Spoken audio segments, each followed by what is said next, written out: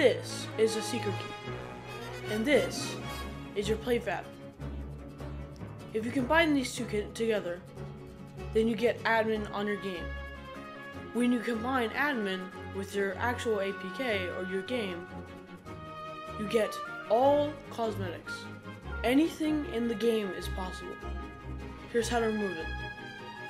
Okay, so you've gone onto your PlayFab. Click the game. What you will do now is you will go over to this part, click this little cog, and click title settings. Now you can go over here, click secret keys. This is your secret key. This is what all happens. What you need to do is you need to click this, then delete. Then you will click delete. After it's deleted, nobody will be able to hack your PlayFab. Nothing can happen unless your game has no entity, but that's a whole nother story. Thank you.